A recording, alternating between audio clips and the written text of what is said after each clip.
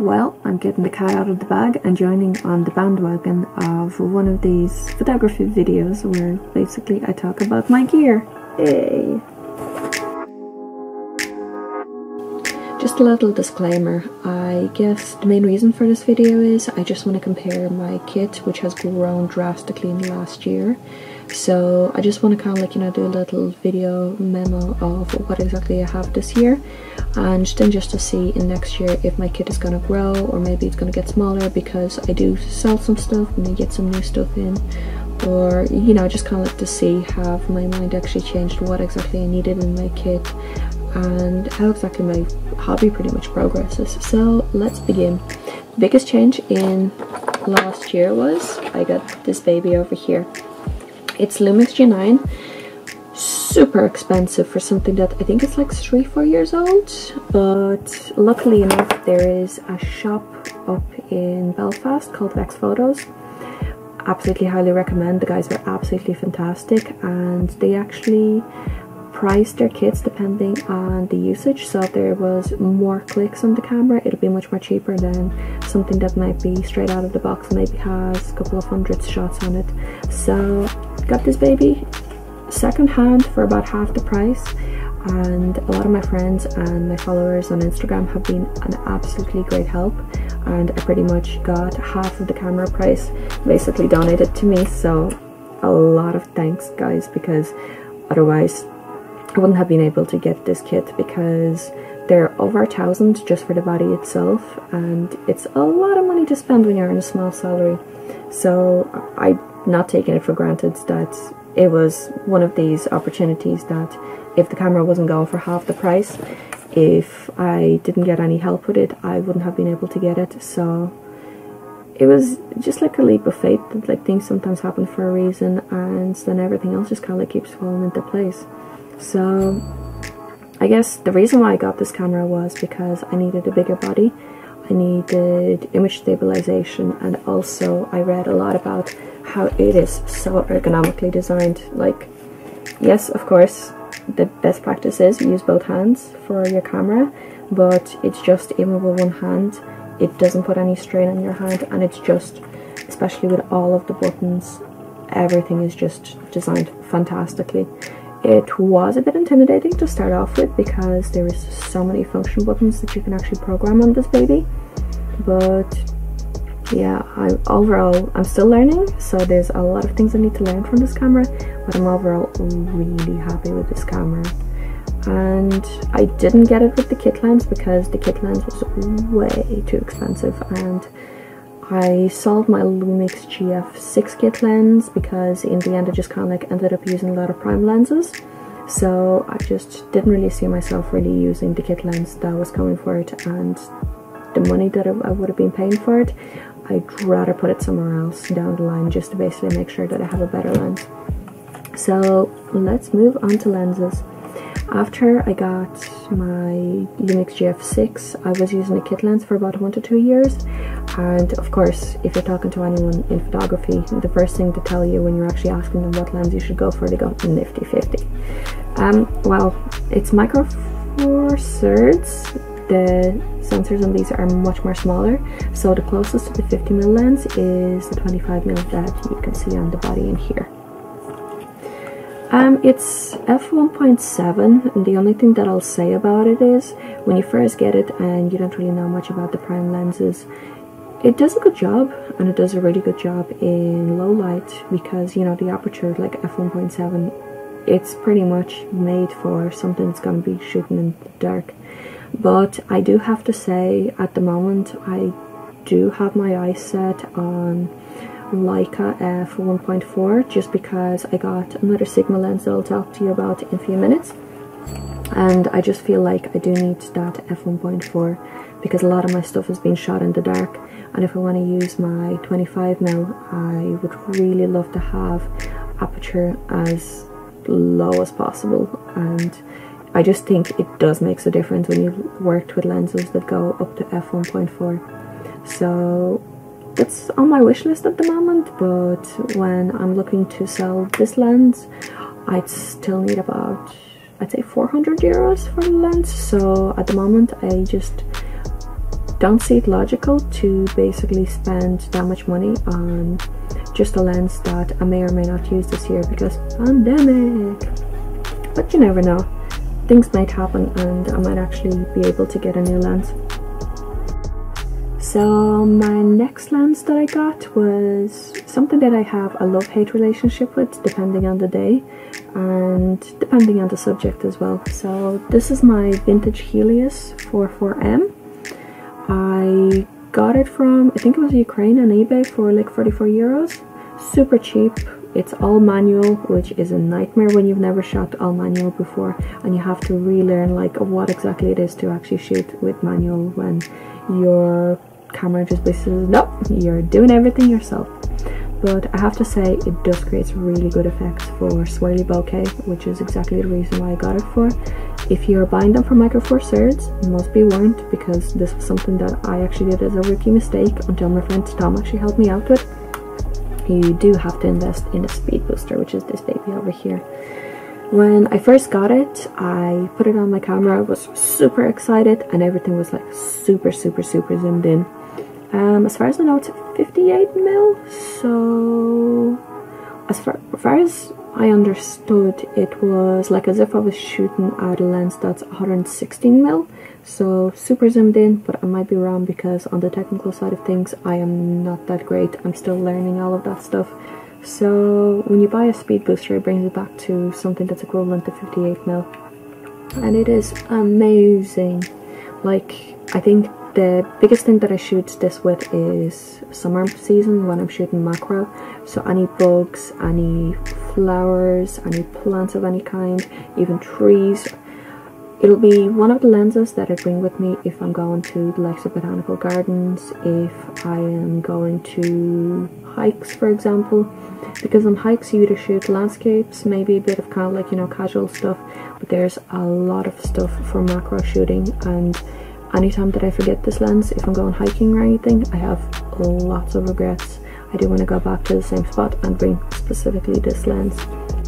My probably the most used lens at the moment and a massive game changer was actually recommended to me by the local camera shop, because when you start off with 25mm, which is like 50mm equivalent, you kind of like have an idea then which direction you want to go with the lenses, because when you start off you've no idea. It's like, oh, I want to shoot this, I want to shoot that, then I want it to be this big or this small, and you just kind of go and it's like, well, I don't know what I'm talking about and people will not know what the hell I'm talking about. So after using 25mm for about a year, I realized that I am getting more into street photography, which I absolutely hated when I started shooting street photography, so contradictions, here we are. So I basically was thinking what exactly I needed, and because of my kid and everything, I just felt I needed a bit of a wider angle. And my local camera shop, I just asked them, it's like, hey, listen, what wide angle Lumix lenses do you have?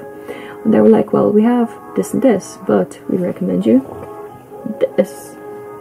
It was a bit of a fortune, and I did have to sell my Surface tablets just to get this baby, but well worth it. So I've got 16mm Sigma f1.4, and it is the lens that if you ask me which lens is like the only lens that I bring with me, I'll be absolutely delighted with no matter what I do. It'll be this baby over here. I do street at night. A lot of people are saying Micro Four Thirds don't really perform that well in the dark. This lens, it does sharp images, it does wide angle that are absolutely sweet, and at f1.4, and I shoot around at 10 seconds on a tripod, the images come out absolutely amazing. And I've also printed them up to, I think it was A2 or A0 size, but I'm pretty sure it was A2. And yeah, I'll have to check that, because now that's actually building me. It's like, was it A2 or A0? I know it was bigger than A3 because A3 was something that I could print on my old camera, so I had basically the image size go up with the new kit. But yeah, I printed the pictures. of course there's going to be a bit of noise. It's in the dark and it's still your Micro Four Third sensor that you're having on your camera, but I have to say a lot of people discredit it because I think they just kind of like, you know, pixel peek, where they just basically zoom in on the image on computer and go, this is nasty, you wouldn't get that on a full frame camera. But yeah, printed this stuff and shot in the dark, and it's something that I do quite often, and it worked absolutely fantastically. I do also shoot portraitures indoors with it because I only have 1.5 meter square space of floor space to deal with, so it's like literally imagine like 1.5 meters of a square, and you have to basically put a backdrop, put myself as a model, put the lights, put the tripod, everything into it while you have a dog running around. Yay! So I know people say they're not really made for portraits, but it's okay. Like, I wouldn't use it if I had a basically a proper project with another model to do it and I needed to do a fantastic job. I'd use my 25mm for that. But when you're working indoors and you gotta work with what you got, definitely something to go for. So yeah, if I'm going anywhere, I used to bring my 25mm, but I feel very restricted with it. This lens, it was my go-to next because it's wide angle, so I can actually do a bit more with it. But I actually saw second-hand lens that I specifically got for travel. I actually had this lens on the camera over here, so I just had to switch the lenses around so I can show you this boyo. What are we? Well, it's, to start off, it's a Lumix zoom lens. It's the only zoom lens that I own, and the only reason why I got it was because it was going dirt cheap online. It was barely used. The guy who was selling it, he basically got it to go to Japan, and I was like, that sounds like a dream. But unfortunately COVID happened, so Japan didn't happen, and he wasn't sure when exactly he's going to be going. I do feel sorry for him, because if I could go to Japan, I'd go to Japan. So when someone tells you they have to cancel such a holiday of a lifetime, it's like, bro, I feel your pain. So he was selling this kit, and yeah, I got it for fairly cheap. It is the first release, because as far as I know they did release the weather sealed versions of these, but like, I mean, yeah, I bring my lenses out in all sorts of weathers. I do take the chances, but they worked so far, so fingers crossed, touch wood. I love my big bodied cameras, but you know, if you're going out somewhere, you don't want to be bringing literally a bag full of lenses, because when you're shooting with prime lenses, there is no zoom, girl. There is no zoom. You just walk whatever you need to walk, and if you can't get that far, well, you ain't getting that shot. So if I'm doing something casual, it'll just be nice to bring just one lens that has you covered on all aspects of it. Also, when we were able to actually travel within our county, I did go to Cliff, and like, this is when I just kind of like realized that I kind of need to bring it with me anywhere I go, just in case, because there was a couple of birds literally down the cliffside, and you know, when you have a prime lens, you're literally standing there, but to get those birds, you literally have to be super zoomed in. But no, we can't do that on prime lenses because something has to give. Luckily enough, I had this baby in my bag, and I was able to take a really nice shot. I'll try to put it in here just so you can actually see it, guys, but I was super proud, and honestly, if I didn't have a zoom lens, I wouldn't be able to take that shot. And now I'm actually thinking I do want to get into bird watching photography, coming from a person who only knows seagulls, crows and pigeons as birds go, and anything else I just Google image. Yeah, this is how I find out what the names of the birds are. I take a picture, then I send it to the Google image search, and then it returns back to me with results. Yay! Yeah, but trust me, at least I'm not pretending that I know everything. So my battery has died, and I needed to rejig the camera again and just basically put the new camera in. Plus our daylight is going away because, you know, it's still winter months, so just gonna wrap this up really fast because it might be getting super dark in like literally like half an hour or so. So last bit of this video is, I guess, my personal prediction about how my kit is gonna be different this year or maybe next year. I don't know, to be quite honest with you. I feel like as if I got everything covered that I want to do, and especially with the restrictions, if it's going to be giving me less opportunities to shoot outside, I don't really need to get any more stuff then. But I guess like if I do come across Lumix Leica f1.4 25mm, if the price is right, I'd probably go for it, because it's something that I want to replace my 25mm lens with, and I know a lot of people will be saying, but it's like f1.7 or f1.4, there isn't much of a difference. But I think it's just because I have my Sigma lens that has been doing such a great job for me. I'm just have my eyes set on it, and a lot of people are moving into the Sony systems right now, so you know, one man's trash is another man's treasure. Yay, hopefully. Ow. Apart from that, the only other thing that I can think of that I might invest in, it's not really that much of an investment, it's more just kind of like something that I'll get eventually when I actually figure out how to use flash a little bit better. I do want to perfect the lighting in my photography right now because it's my weak point. It's just something that we have to know. It's like nobody's perfect, and you just kind of like have to nitpick at your artwork to just basically say, this is where I'm doing shit and this is what I actually need to learn. So I'm going to be cramming a flash, and one other thing that I can actually see myself getting is an umbrella with, you know, one of those brackets where you put your flash into an umbrella. So when the flash fires, the umbrella kind of like, you know, spews the light onto the model. I honestly think that's about it, but I'm very curious to see the 2022J, just summarizing to see has the kit changed much.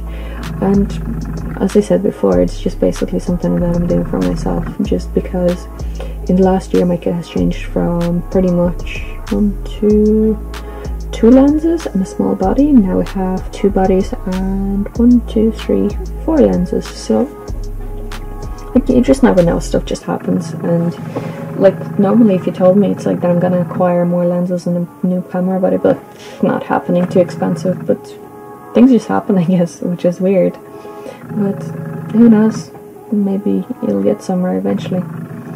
So yeah, I hope you guys found this a bit informative and not super boring. Yay, because I know I do rabble on quite a lot, especially when it comes to photography, because you could say I'm passionate about it, but I think I'm just very nerdy about it, and it's something that keeps me sane during the pandemic as well. So I do hope I might be doing little bits and bobs about photography on my channel, because now that I actually have more time, there are certain things I just kind of like want to document, if it actually is the right word.